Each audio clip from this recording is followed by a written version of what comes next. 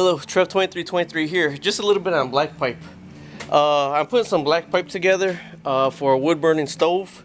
I'm jack of all trades, master of none. I love hobbies. If I could do this all the time, I would be just doing hobbies all the time. I think it brings out your creativity also when you're putting stuff together, trying to troubleshoot it. But on the black pipe right here, I don't know if you can see, I got the high heat caulk right here. And you know, on this one, I have it down here also. These are joints that I've done already, and I put it around the inside.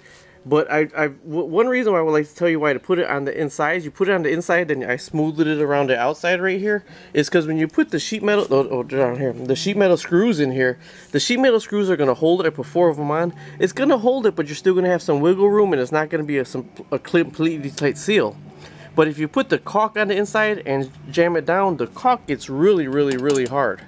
It's really hard, so it helps stabilize your black pipe. So that's one reason why you're putting caulk in there, and also to get your vacuum.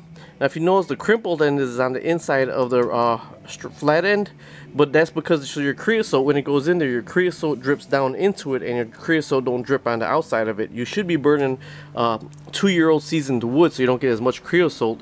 But I just want to let you know why you caulk on the inside of it. It actually hardens and it stables it, and then you seal it all around so you get a good draw. Alright, hopefully that helps them.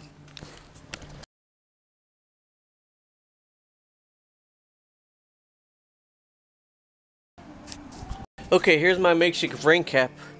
If you can see right here, all it is a black pipe that I cut and I shaped.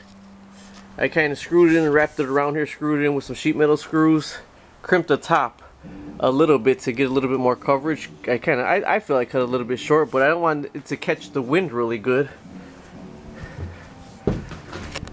And all I do is, I know this is not the proper way to do. Like I said, I'm a hobbyist here. So what this is right here is just this is just something to give somebody else ideas of, man, I need a rain cap just to stop the rain going in or all the rain going in. And well, this is what I came up with. Hopefully you can come up with something too and post it. Thanks. Bye.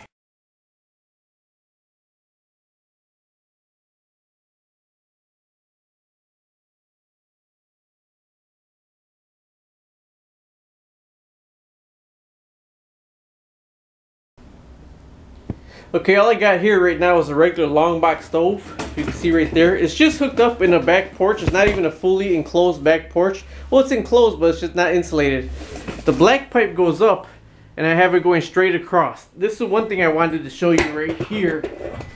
Actually, I just made this myself. I fabricated it. Of course, this probably isn't up to code or nothing like that. This was just for shits and giggles why I built this thing and put it together. But I go from the black pipe into the stainless steel pipe, the super chimney, the super vent right here. And what this is, if you can see, this is just a box of 3/4 inch plywood.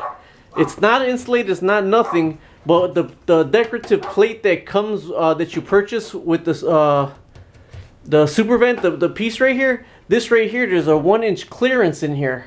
There's a 1-inch clearance, and then the decorative plate goes on, so this is not even touching the board.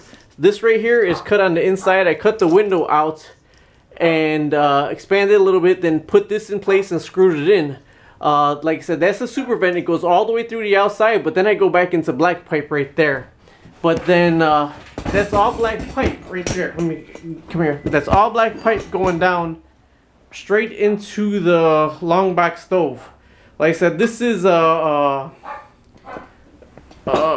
probably not to code here, but this is just, like I said, this is just a hobby. And actually I burned the stove like 3 times, and that's kind of all I wanted to do. I'm probably going to sell the stove, but keep the vent to go that out, because I am going to put something else in here with one of my other hobbies that I'll show you. Let me go on the outside so I can check it out and let you know what everything else is out there.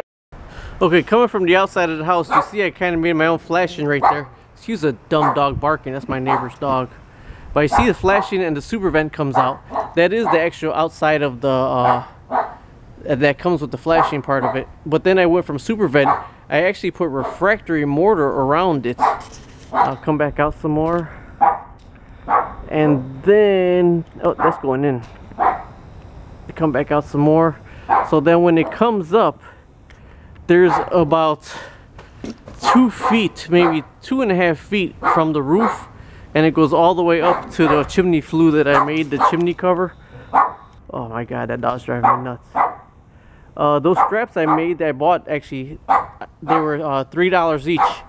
Pipe was right there, the curve. It took three of us to get that pipe up and focus it right. Let me go back inside now. Okay, there's the top of my chimney flue right there. As you can see, there's a little bit of smoke coming out of it, but most of it's pretty clean burning.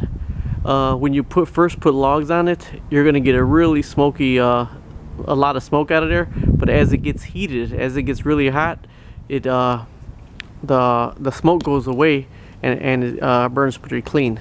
Anyways, hope you enjoyed the video. Hope it helped out. Like the video if it helped you in any type of way. Bye bye.